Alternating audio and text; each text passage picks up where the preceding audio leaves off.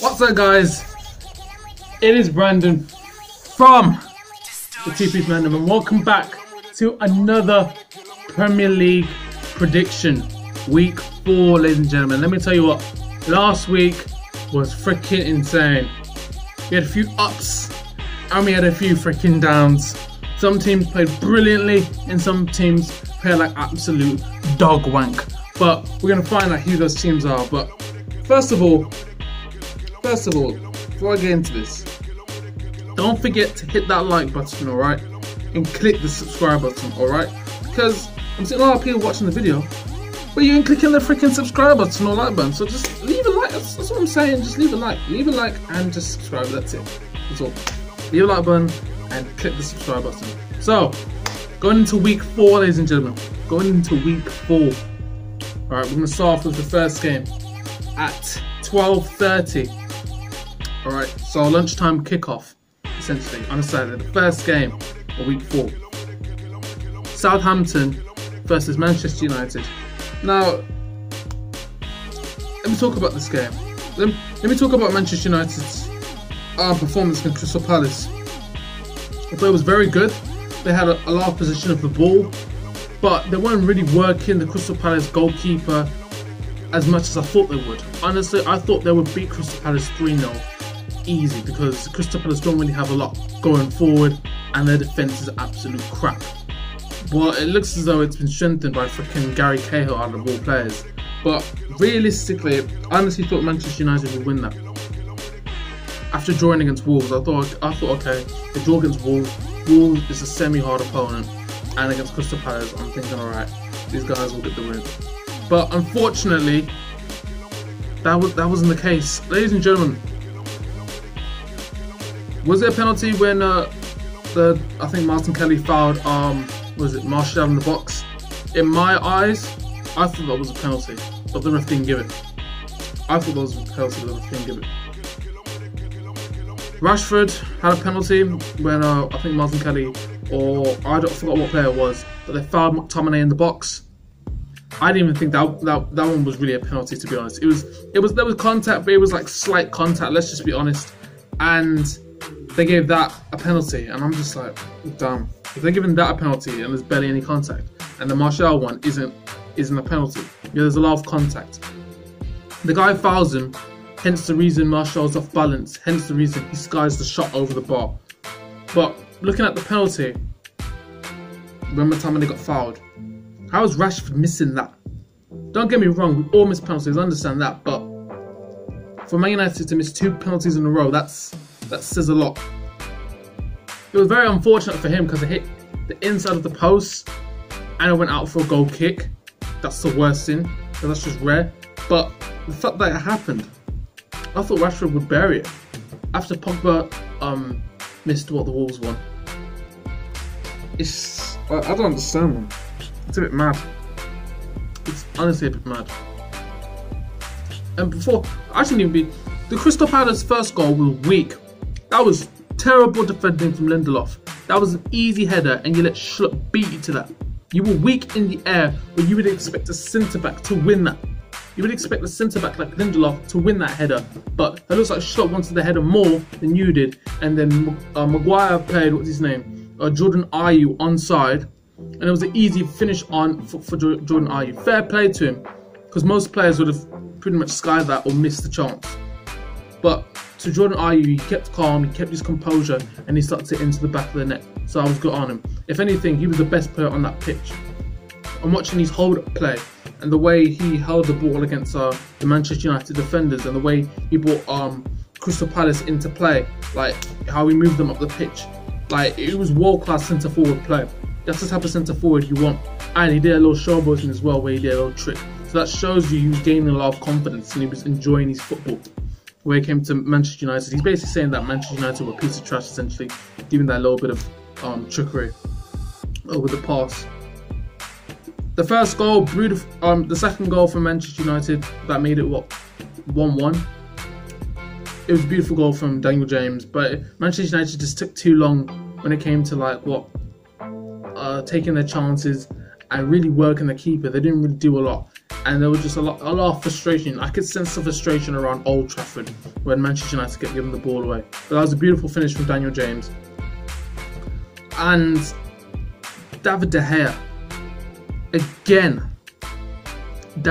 again costs Manchester United a point. It costs them a point, ladies and gentlemen. The Van Aanholt shot, I don't care what anyone says, David De Gea should be saving that all day. The keeper of his quality and his class, he should be freaking saving that. Pogba was awful. I don't care. Pogba was awful. Fair enough, he won the ball against Zaha to start the play and let Daniel James start. But when he's losing the ball against who? What player was it? Benteke. He lost the ball against Benteke. Of all players, he scores a goal once every 2 seasons or something like that. He loses the ball against Benteke. Zaha, you have to give credit to Zaha because he starts the charge, even though he loses the ball. Van Aanholt gets the ball. He just fires it at De Gea, and I would honestly expect De Gea to save that. Like, that's just ridiculous. Like, how is David De Gea not saving that? How? That's ridiculous. And he's supposed to be one of the best goalkeepers in the world, and you're letting goals like that go in. That's pathetic, man. For Southampton, they won their game against Brighton, but let's be honest, Southampton have been off it recently. They haven't really done that much. So for this one, Southampton against Manchester United, I'm going to go Southampton 0, Manchester United 2. I reckon Manchester United will get a result there, just knowing that Southampton are worse than Crystal Palace, and I think Southampton will be on the front foot at the start. Man United will slowly get back into the game, and I reckon there'll be a goal or 2 goals from Martial. But Man United needs to sort out that performance, because it just, to have all that possession and not really work their goalkeeper is disgraceful. And for David De Gea not to save that shot at the end, to at least get them a point, is bloody disgraceful. Alright, next game. One of the games at 3 o'clock, Crystal Palace versus Aston Villa. Now for this game, Crystal Palace did bits against Manchester United, like I just said, and that's probably boosted their confidence. If they're getting a huge 3 points for Roy Hodgson, a huge 3 points for Roy Hodgson at Old Trafford. That guy must have been so gassed. He must have shut his pants. Honestly, he must have been so gassed when Crystal Palace got that win. He's probably shocked himself. That he actually got a win at Old Trafford. That's the first time Crystal Palace have beaten Manchester United at Old Trafford. Like, that's actually ridiculous. Alright, but for them against Aston Villa beating Everton 2-0. A goal from their new striker Wesley. He gets his campaign going with a goal. And the second goal that came from, who was it again? Second goal. Yes, Al Ghazi in the 95th minute. So for this one, it's going to be a very, very tough game. I think Crystal Palace will cause Aston Villa a lot of problems, especially Wilfred Zaha at Selhurst Park. But I reckon Villa will hit them on the counter-attack and get an advantage over them and just beat them. So for this one, I'm going to say Crystal Palace 1, Aston Villa 2. I feel as though Jack Grealish needs to go into the spaces more. I feel as though John McGinn needs to take more long shots as well to work the Crystal Palace goalkeeper. And what Zaha is really going to do is kind of try and drive at Aston Villa, because I know Aston Villa can't really handle Wilfred Zaha at all. Let's just be honest with you. And they have to start Jordan Ayew, because I think he deserves a start for the next game over Benteke, especially the way he played at Old Trafford. He was magnificent. Alright, next game at Stamford Bridge, ladies and gentlemen. Chelsea versus Sheffield United. Now, we versus Norwich at Carrow Road. And let me tell you, my heart was racing because we needed a win. I didn't care how it came. We needed a freaking win, ladies and gentlemen. Guess what? We got the damn win. We got the damn win. I knew Timu Puki was going to score. I knew Norwich were going to score 2 goals. Let's just be honest, because we're going to do them for shit. But brilliant balling from Aspilicueta. And then your boy, Tammy Bloodclot Abraham. A man like Tammy gets his first goal.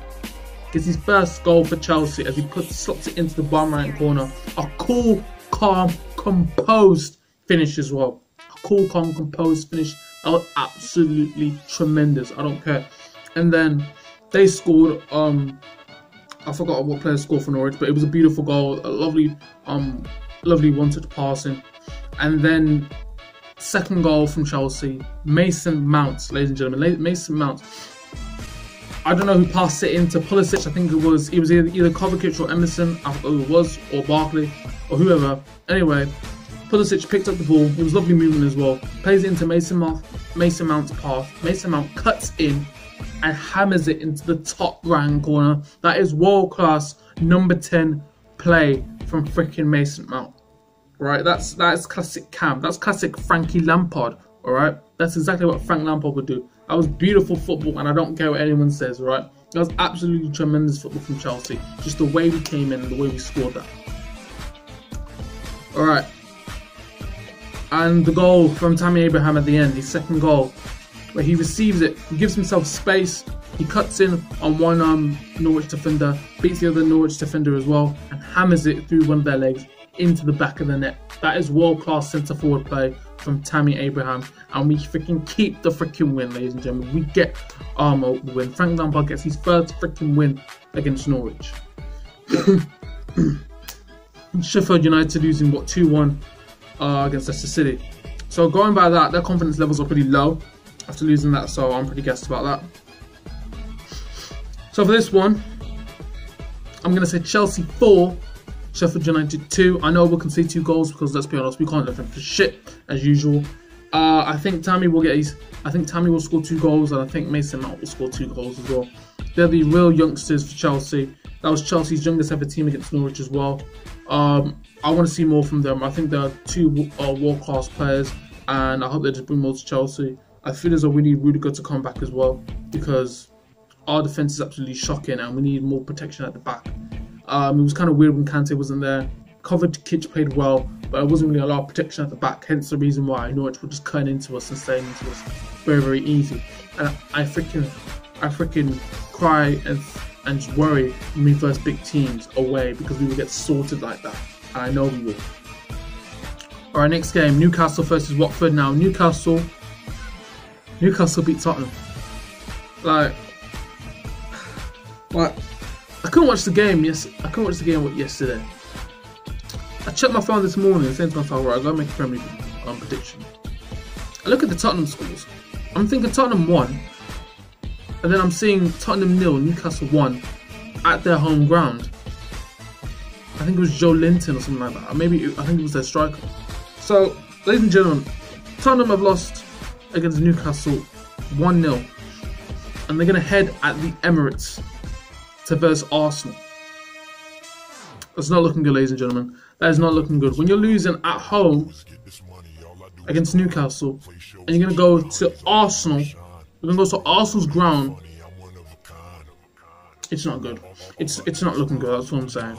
But for Newcastle, go back to Newcastle, that's a huge win for them. Watford, still losing, still being like absolute dog wanks, and haven't won a game at all in the Premier League. That's 3 L's they've taken.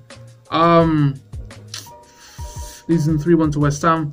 I'm going to go 1-0 Newcastle, because I don't see Newcastle being good enough to score 2. That's just me being honest. I think Joe Linton will score again.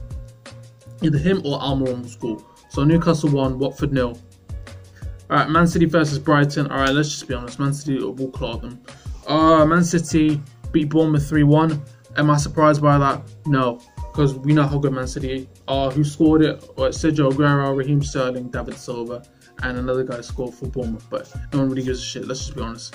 We know Man City were going to dominate them from the freaking get-go. I knew Man City were going to just clock them.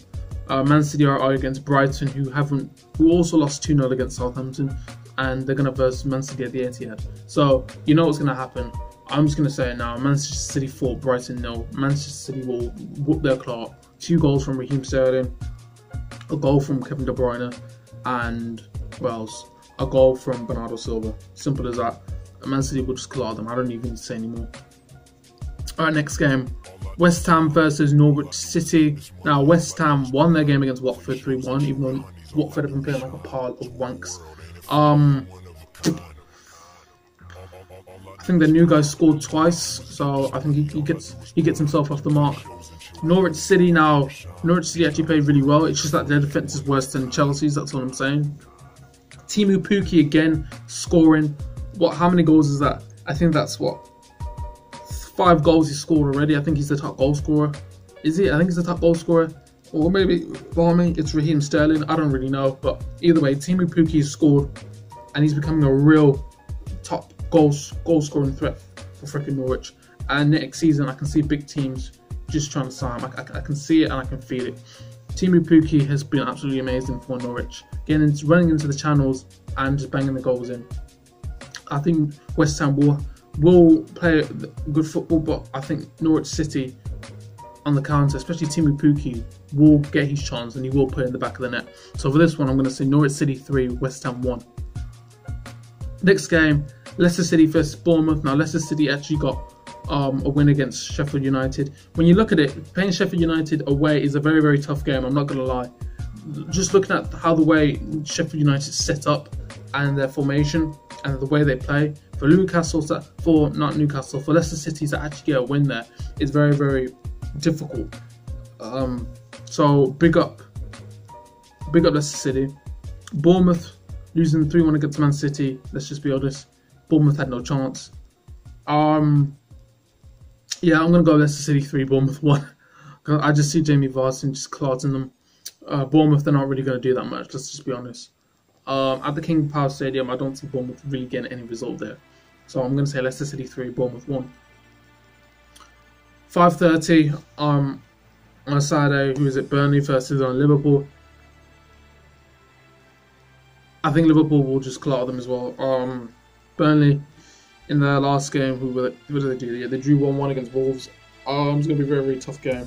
But Liverpool clattered Arsenal. So, you know, that was light work for them.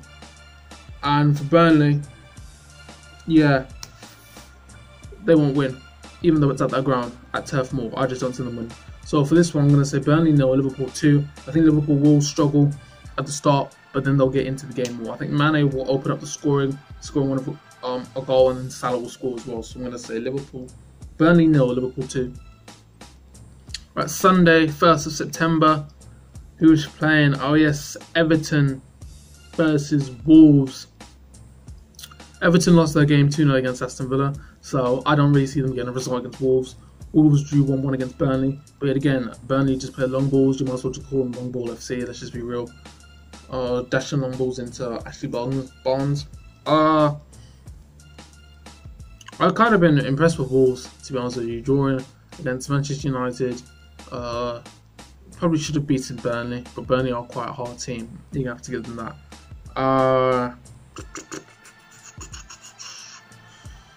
I just see Wolves clatting Everton at Goodison Park. I just don't see... If Everton can't beat Aston Villa, then I don't understand what hope you actually have against Wolves. And Wolves are a hard team when you play them away at Goodison Park. So for this one, I'm going to say Everton 1, Wolves 4. I think Wolves would literally just clot them again. I just think Wolves would just batter them, honestly. That Raul Jimenez will score 2 goals, and that Diego. And I think Ruben Neves will score 2 goals as well. For Everton, I think, who is it? Maybe Sigurdsson or Jorgensen will score. I don't even know who Everton have anymore. But freaking it, do you know what I mean? If you're losing against Villa away, then it's not good, is it? Let's just be honest. Let's just be real. All right, so Everton 1, Wolves 4. Now, ladies and gentlemen, so I'm gonna have to cut the music here. Let's just cut the music here. Because this is big. This is big. Arsenal versus Tottenham at the Emirates. Unai Emery versus Pochettino at the Emirates. Aubameyang versus Harry Kane. The North London derby. Is North London red or is North London white? Ladies and gentlemen, one of the biggest derbies in history. One of the biggest derbies in history. Arsenal versus Tottenham, ladies and gentlemen. We're going to talk about Tottenham first. Losing against Newcastle is the worst thing that could ever happen to them right now when you're versing Arsenal at the Emirates. Because I know there are players that take that game seriously. Players will take that seriously, and they do know the rivalry and they do know the history. Tottenham have to perform. if they perform the way that they performed against Man City, then they have a chance. They have a chance of snatching a win. A chance.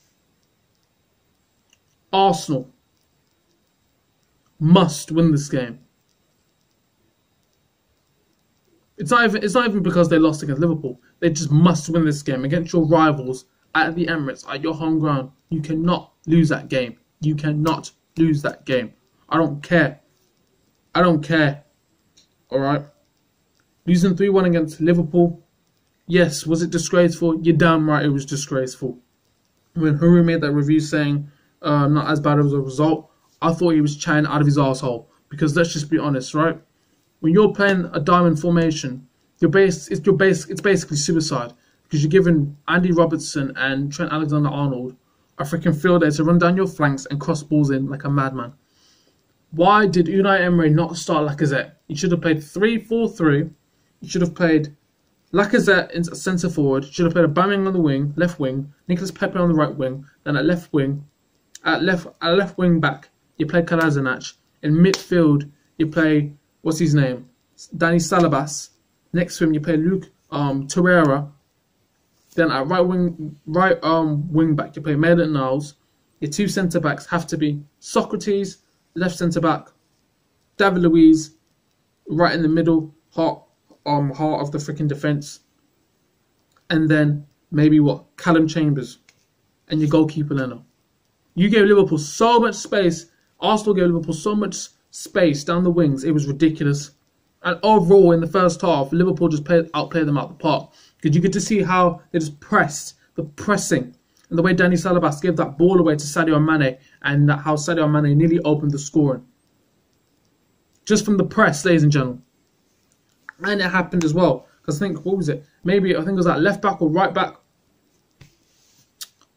I think, what was it? Alexander-Arnold passed the ball into, was it Salah? Or I think it was Robertson that passed into him. Salah turned his man, and what happened? David Luiz, ladies and gentlemen. David Luiz. And this is what you're going to get from freaking David Luiz.